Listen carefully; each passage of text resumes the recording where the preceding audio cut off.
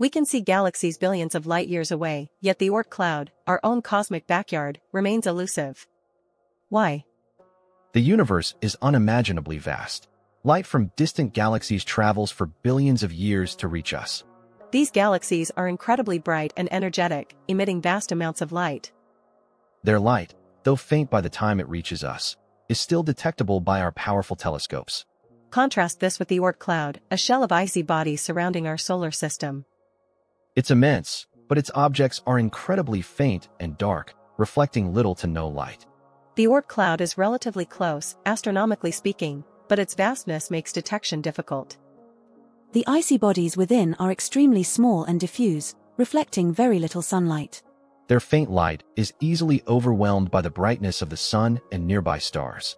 Essentially, the Oort cloud is like trying to spot individual fireflies on a brightly lit city skyline. Current technology struggles to detect these faint objects amidst the glare of the sun and scattered light. While we can't directly see the Oort cloud, we have indirect evidence of its existence. Long-period comets, with orbits lasting thousands of years, are believed to originate from this region.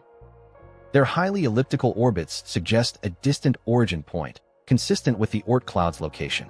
These comets are like messengers, providing clues about this enigmatic region. Further research and advanced technology may one day allow us to directly observe this hidden realm. If you enjoyed this, like and subscribe for more.